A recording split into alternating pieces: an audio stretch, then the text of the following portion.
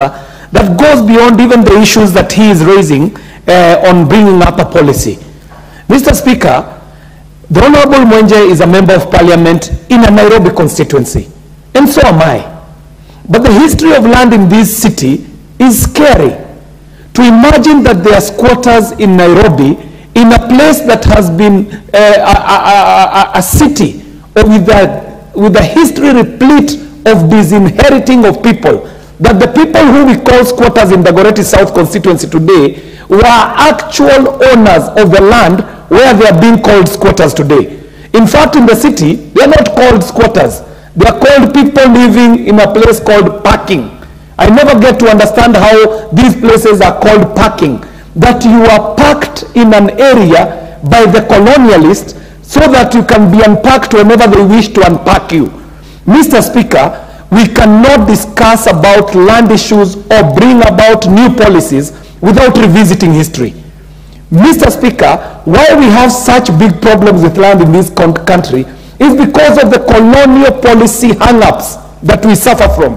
Mr. Speaker, the Land Ordinance Act of 1902, the Land Ordinance Act of 1915, the very founding documents of disinheriting people of their lands in Kenya are the ones that inform the historical injustices that we suffer till today. So, Mr. Speaker, I take this opportunity to first commend the honorable member, who is a very ranking legal practitioner, because by bringing this motion, he pierces our conscience to start relooking at our land policies wholesome. What has been happening, Mr. Speaker, is that when a matter on land comes up, we make a small law at some small corner about that small problem, trying to resolve a small mischief, never once wanting to attend to the broader issues that are affecting land that are bigger than the two small laws that we make in the small corners, Mr. Speaker.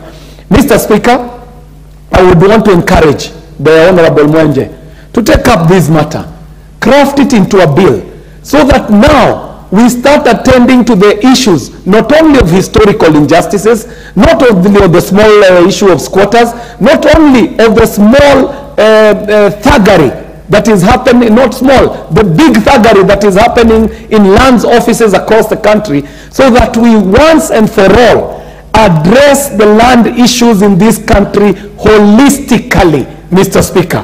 The issue of titling in this country is a big matter.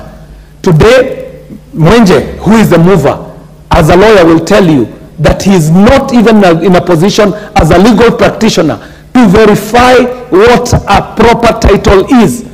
Today, you could be holding a legal title, thinking that you own land, only to find that there are photocopies or copies of other titles that are claiming to be legal on the same piece of land that you're claiming, Mr. Speaker.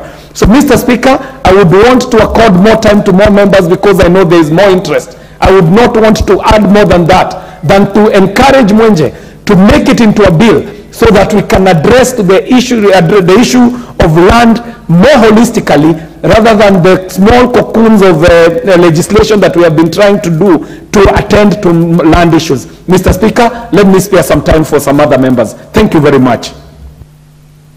This seems to be a Nairobi MP's issue. I'll give this chance to the member for Sitawahi.